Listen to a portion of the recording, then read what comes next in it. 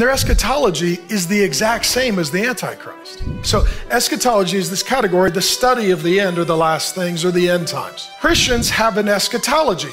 Muslims also have an eschatology. And their eschatology is the exact same as the Antichrist. The eschatology of the Muslims is this, that Islam will ultimately rule the world, and that all the nations will be governed by the Quran and their demon god Allah and their false prophet Muhammad. The result will be that their goal is to have Islam rule the world and there only be one religion, Islam. And they believe that when that happens, their leader will arise and he will be the Prince of Peace. And that's the Antichrist.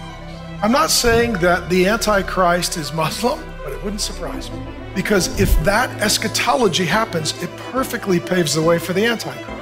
Finally, a global world religion, and I am here to rule and reign as the counterfeit and Antichrist.